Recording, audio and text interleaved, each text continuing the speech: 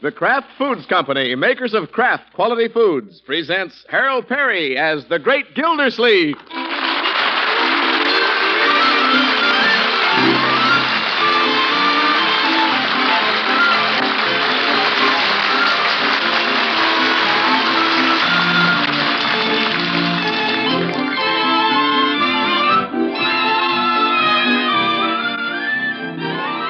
There are many cheese foods on the market today, but only one Pabst-ett, the delicately different pasteurized processed cheese food with that real cheddar flavor. Try Pabst-ett, and your taste will tell you what we mean when we say it's deliciously different. For that rich, satisfying Pabst-ett flavor comes from aged cheddar cheese of real distinction. You can get Pabst-ett, pimento, or golden in the round handy-size package. But chances are that once you've tried it, you'll want to save money by buying the economical 2-pound loaf. Your dealer has both packages. Ask for Pabst-ett tomorrow.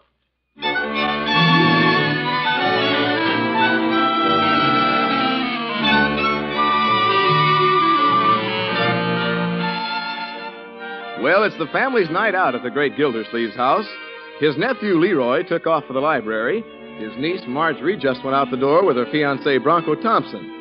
And now the great man himself takes his leave and heads down the front steps. Night air smells good. Somebody's cooking sauerkraut.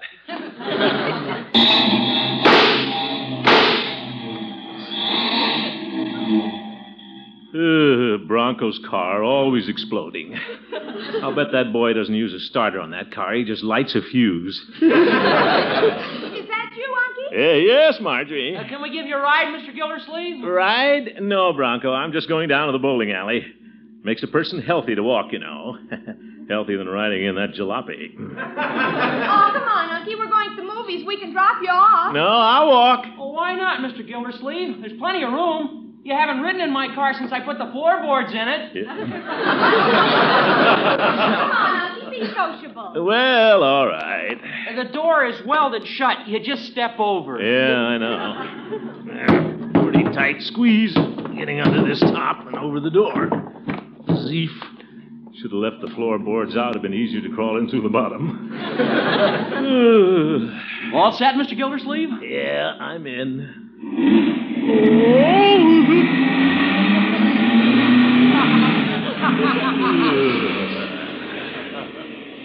Are you going bowling tonight, Unky? Yeah, I'm going bowling if I ever get there. I'm going to meet Judge Hooker, knock over a few pins. Marge and I are going to a movie. Well, good. I guess you children are pretty happy these days. I'll say we are. Aren't we, Marge? Oh, yes, it's wonderful. Yes.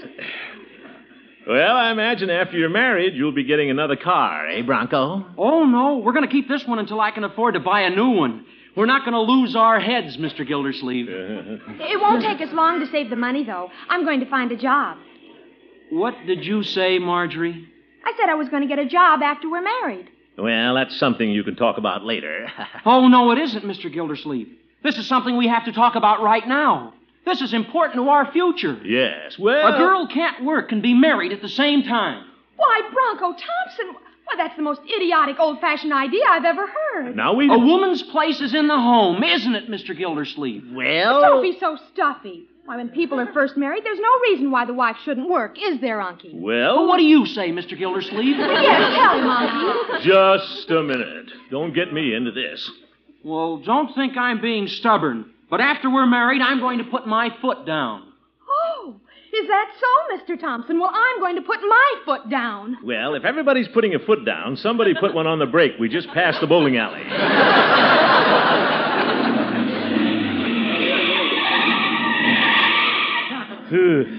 I'll get out here and walk back. There. Now, you children forget your little argument, huh? As they say, it'll all come out in the wash. Take me home, Mr. Thompson. Looks like this one's stuck in the ringer.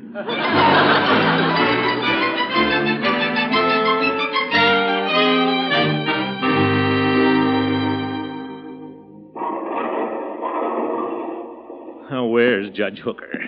Well, There's the girls' team from the shirt factory. Cute uniforms. Well, hello, Gildy. Hello, Horace. I'm ready and waiting, old friend. I should warn you, Gildy, I'm going to be in rare form tonight. Yeah, all right, Judge. When I get hold of that ball, I'm going to make those pins fly like thistledown in the breeze.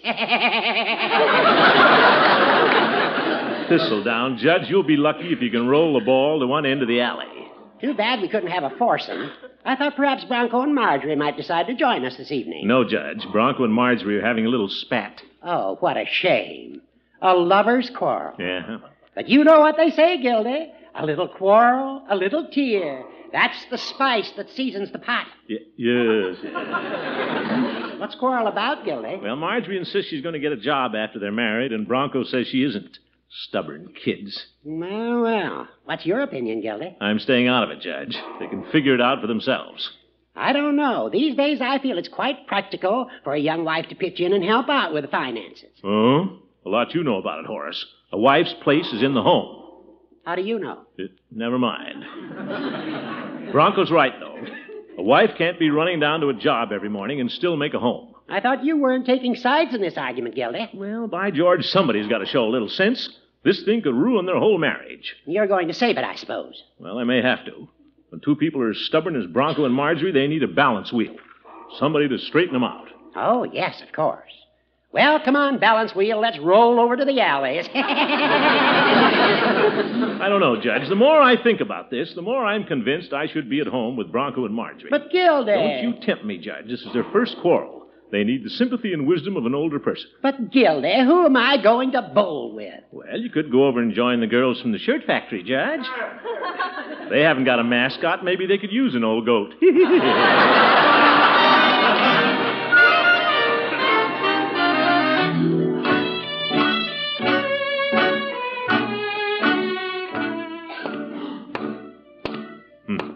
There's Bronco and Marjorie in the parlor, sitting on opposite sides of the room.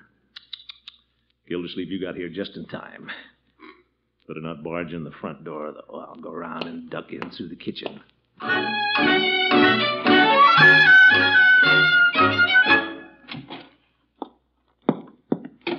Hello, Bertie. Oh, you home already, Mr. Gildersleeve?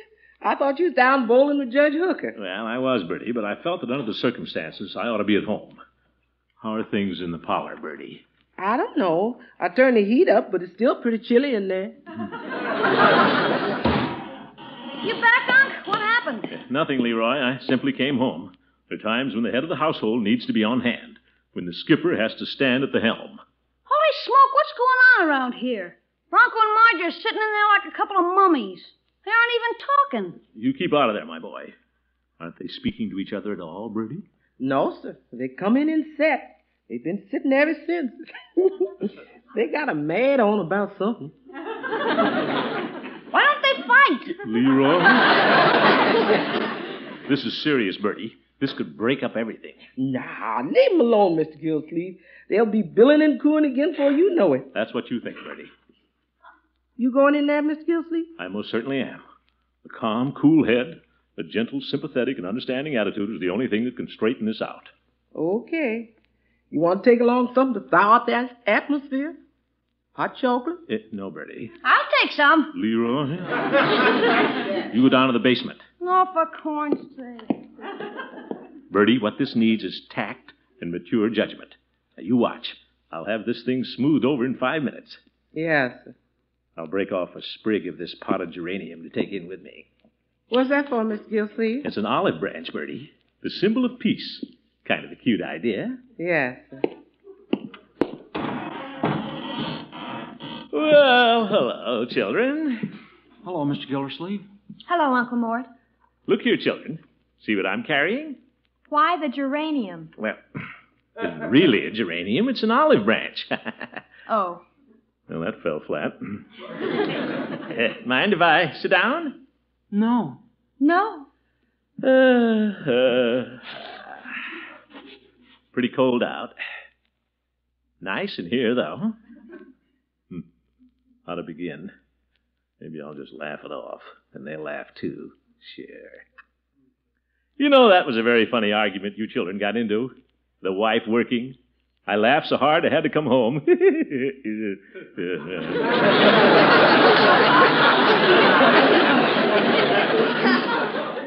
They didn't laugh. How's Judge Hooker? He's fine. Your mother and father well, Bronco? Yes, they're well. Good. About this little difference between you and Marjorie. What's little about it? Well, we shouldn't let these things upset us too much. We have to give and take, you know. I'm willing to give, Mr. Gildersleeve, but I'm not going to take money from my wife. If a man can't provide the necessities of the home, then he has no business getting married. There he goes again. Watch it, Marjorie. Why does a man have to think he's so high and mighty? Why does a girl have to stay home and wait for a husband to make the money? What am I going to be, a cook, a dishwasher, a carpet sweeper? I didn't say anything about you being a cook and a carpet sweeper. Now, wait. Take it easy. What's a girl supposed to do, sit at home like a bump on a log? Oh, firm. What do other women do all day? They have jobs. Oh, no, they don't. Oh, we're right back where they started. Now, look, children, let's be reasonable. Well, I'm being reasonable. There's a way to work this thing out. Find a middle road, a compromise. Well, I want to do the right thing, Mr. Gildersleeve. I know you do, Bronco. Well, so do I, Unky. Sure you do. I've got him. Gildersleeve, you're a born diplomat. There's a way to figure this out, and I'll cooperate. Sure. Well, I'm not going to be stubborn, Bronco. She called him Bronco. It's going great. Well, I'd do anything for you, Marge. You know that. I did it. They're lovebirds again. Well, I wouldn't do anything you didn't want me to do, Bronco. Isn't that sweet? Do you think a wife should work, Unky? No. Why not? Well, my dear, it's the woman's place to make the home. Have dinner ready when her husband comes home from work. Oh, a wife is just a cook, is that it? I didn't say that. But that's what you meant. No, I didn't. What's wrong with cooking? Yes, I mean, no. You're just like old men. You think you're so great. But Marjorie... Go ahead, take Bronco's side. Stick together. I'm through with men. I'm through with you, Bronco. Now, wait a minute. And you too, Unky. Oh. Good night, both of you.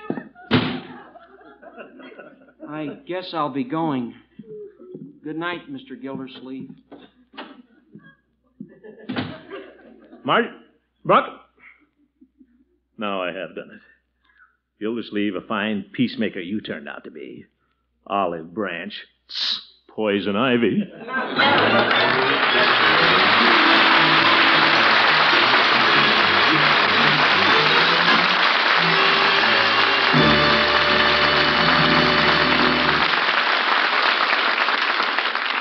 The great Gildersleeve will return to his problems in just a minute. Do you like hot sandwiches that are a whole meal in themselves? Then here's a suggestion you'll really go for. Grilled sandwiches Pabstet. Wait till you try one. Just spread slices of bread with rich, smooth-spreading Pabstet cheese food. Cover with another slice of bread sandwich fashion. Fry in butter or margarine on both sides. Serve golden brown and piping hot with marmalade, jam, or honey. Is it delicious? For Pabstet is the pasteurized processed cheese food whose rich, satisfying flavor comes from genuine aged cheddar cheese of real distinction. You'll love Pabstet for every use. It's mild, spreads readily at room temperatures, melts smoothly into sauces, cuts into firm wedges when chilled, and it adds distinctive cheddar flavor to every sandwich, salad, omelet, or casserole dish you make with cheese. Get Pabstet tomorrow from your grocer in the handy-sized round packages or the economical 2-pound loaf.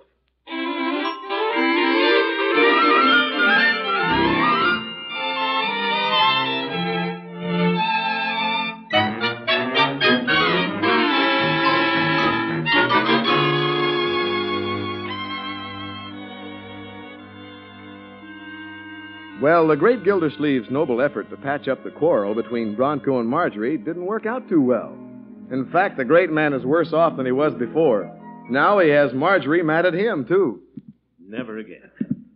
They can fight till the cows come home. I'll never open my big mouth. Bradford! Bradford! Oh, you coming, Miss Gildersleeve? How come you didn't answer? I'm not taking any chances, Bertie. From now on, I'm saying nothing around here. And I think that's good advice for everybody. Yes, sir. Good morning, Marjorie. Good morning. What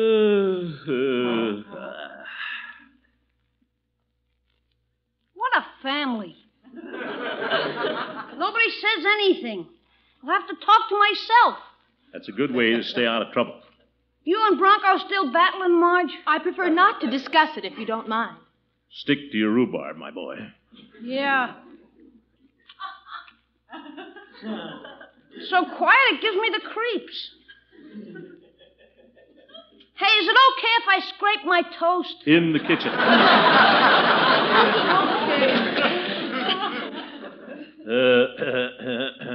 Mr. Gildersleeve. Huh? What is this? A note? Who's it from? Me. Yeah. What does it say? Dear Mr. Gildersleeve, would you like some hot coffee?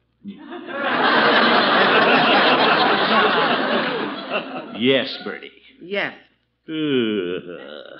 Fine breakfast.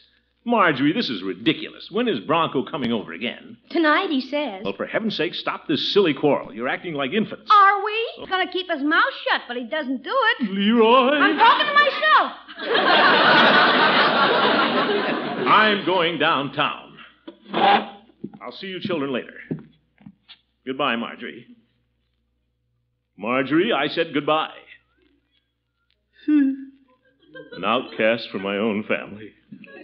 Guess I'll go down to Peavy's and get a strong cigar and smoke it at both ends.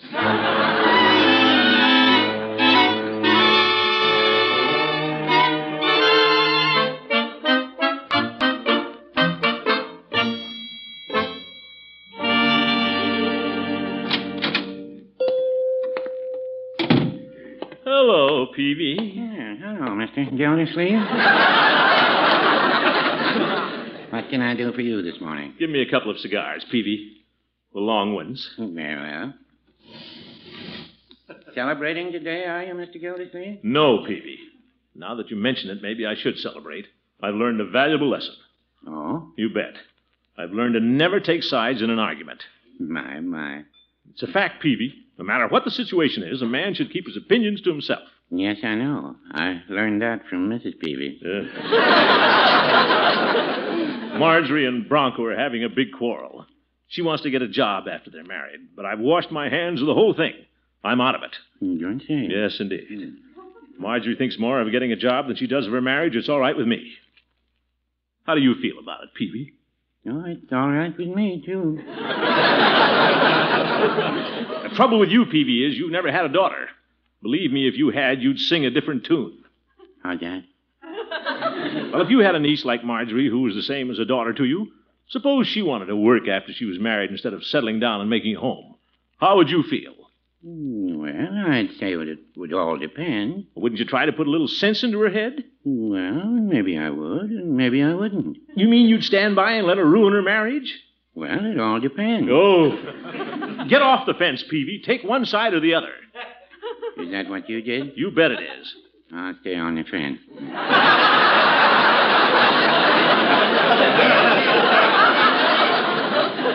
Give me my cigars, Peavy. There you are. And come in again, Mr. Gildersleeve. Yeah, maybe I will and maybe I won't. I knew I'd think of a clever answer.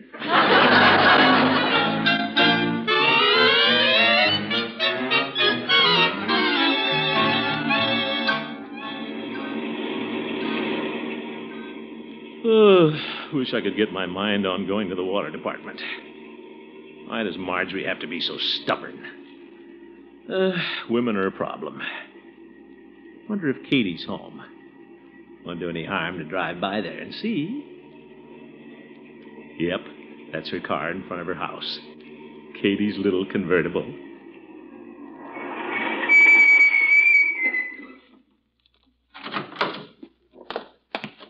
She won't mind if I stop in for a minute.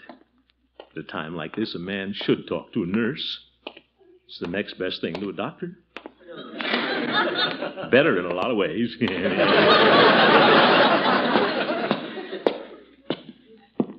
Wonder if Katie's up yet. Sure, she's an early bird. Little Catherine. Sympathetic, understanding. Never seen her early in the morning. Bet she's pretty. Bright-eyed, sparkling like a rose in the morning dew. Yes? Is Catherine here? Oop, it is Catherine. Who is it? Hasn't got her eyes open yet. It's me, Catherine Throckmorton. Throckmorton? Oh, Throckmorton. Yeah. Just driving by, I thought I'd stop in and say hello. Could you come back in about an hour? Well, I'd like to talk to you now, Catherine. It's very important. All right, come on in. Thank you. Hey, wait a minute. I'm outside. Sorry. Come on in. Thank you. What is it? What happened? Well, I need somebody to talk to, Catherine.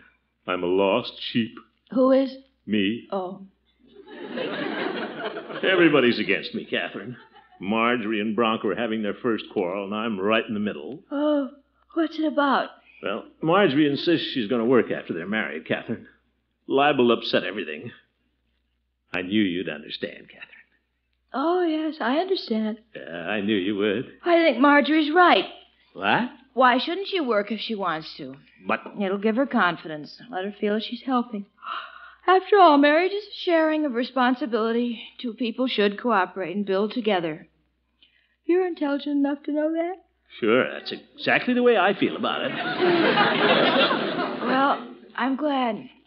The average man is just the opposite. Yeah? Well, I guess I'm just not an average man. No. Marjorie's very lucky to have you for an uncle. I'm certainly glad I came over here.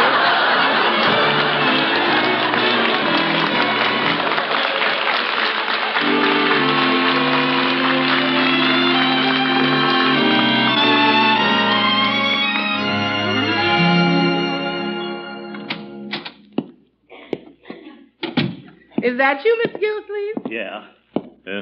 How is everything, Bertie? Well, Mr. Bronco's in the parlor, and Miss Marjorie's in there, too. Ain't nobody walked out yet. Good. I thought it'd be better if I ate dinner downtown tonight, Bertie. Give Marjorie a chance to cool off a little. I don't see how she can get much cooler than she is. She didn't eat no dinner, Mr. Gildersleeve. Well, let's not worry about it, Bertie. I ain't worried. You worried, Mr. Gildersleeve? No. Shh. Listen. Are they talking in the parlor? No, that's Leroy and Piggy down in the basement. Uh-huh. Have they been talking? No, sir. When Mr. Bronco came, he said hello, and Miss Marjorie said good evening. And they ain't said nothing since. Mr. Bronco's leaning on the mantel, and Miss Marjorie's sitting on a piano stool. It's a deadlock. And that Bronco, why does that boy have to be so stubborn? Come again? Well, I've been thinking about this, Bertie. Marjorie's right. There's no reason why a girl shouldn't work after she's married if she wants to. Yes, sir. Girl ought to feel she's helping. Marriage is sharing of responsibility. Two people should cooperate and build together. Yes, sir. Besides, I have to be loyal to Marjorie. I don't blame her for getting upset with me. The least a girl can expect is the backing of her own family. You going in there again, Mr. Gildersleeve? Well, it looks like I'll have to, Bertie. I took the wrong approach before. Bronco will see it my way. You want another hunk of geranium? No, Bertie, I'm going in there this time as Marjorie's uncle, a friendly counselor. At least I'll win Marjorie back. I don't have to live with that Bronco. No, sir. Maybe I should have something to carry, though. Give me a reason for going in. You could take this box of chocolate. Mr. Bronco brought them last night. Hey, that's an idea. Milk chocolate. Blums. Open the door, Bertie. Yes, sir. Good luck. Well, hello, children. Hello, Uncle Mort. Good evening, Mr. Gildersleeve. Found some candy in the kitchen. Some of yours, Bronco. Have some, Marjorie? Sweets to the sweet. No, thank you. Bronco? No, thank you. Oh, well, I guess I'll have one myself. Peanut clusters. Very good, Bronco. Thank you. Have you children made up after your silly spat? And that was a stupid question. Let's see now, whose side am I on? Oh, yeah. Marjorie, I've been doing quite a bit of thinking. Really? Yep. That's nice. It's entirely possible that you're right. It might be a very good thing for you to work a while after you're married. Well, thank you, Unky. I'm glad somebody's showing a little sense. Did you hear what Uncle Mort said, Bronco? Yes, I heard it, Marge. Now, Bronco, let's try to have an open mind. You'll have to admit, my boy, you've been a little selfish about this thing. What? Well, maybe I have. What did you say, Uncle Mort? Huh? I simply said, my dear, that Bronco had the wrong attitude. Uncle Mort, I resent that. What? Bronco was only standing up for what he thought was right. Yes, but... And how do you know? Maybe he is right. But Marjorie... Everybody picks on poor Bronco. No, wait a minute.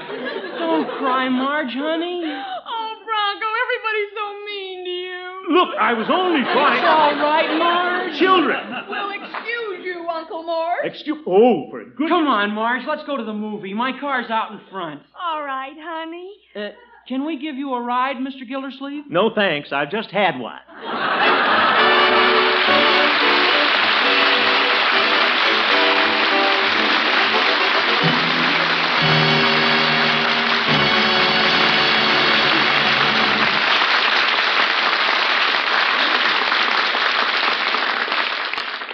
The Great Gildersleeve will be right back.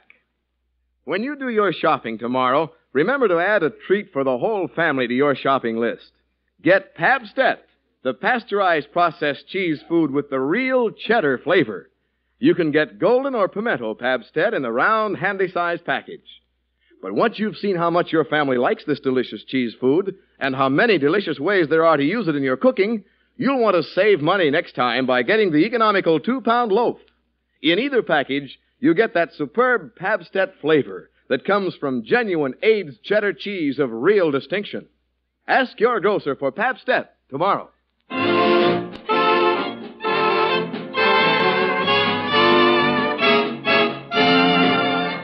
Leroy! I'm down here, Unc. And where is down here? In the basement. Huh? What are you doing? I'm making a tent. A tent? Better have a look at that. It's a keen one, Unc. Look here, it's going to have a flap in the front and a flap in the back. Yeah, well, that's nice. Lots of flaps. Our Boy Scout troop is having a big show this week. We're all making stuff. Well, good. This week is the 40th anniversary of the Boy Scouts, Unc. Huh? 40 years. That means they had Boy Scouts before you were born. Well, almost. What a likable little fellow. You know something, Unc?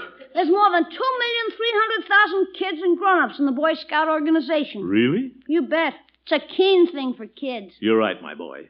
The Scouts are doing a fine job all over the world, teaching boys to think straight and be straight. They deserve all the help we can give them, folks. Let's wish them well on their 40th anniversary and do all we can to assure them many successful years to come. Good night.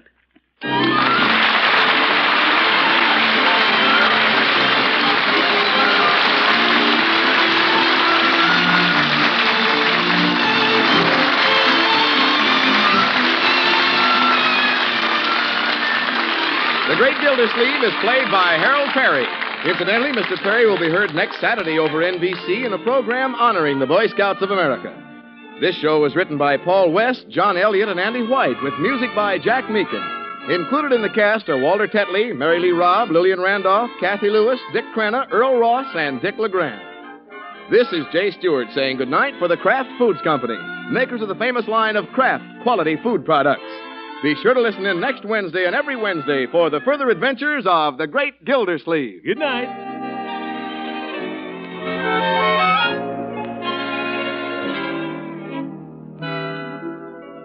Want to put magic in leftover meals?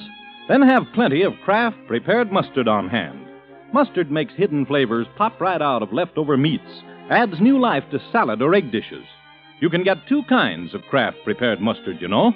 Salad mustard, mild, delicately spiced, or Kraft mustard with snappy horseradish added. Have both on hand, for when you add a little mustard, you add a lot of tang. Get Kraft prepared mustard.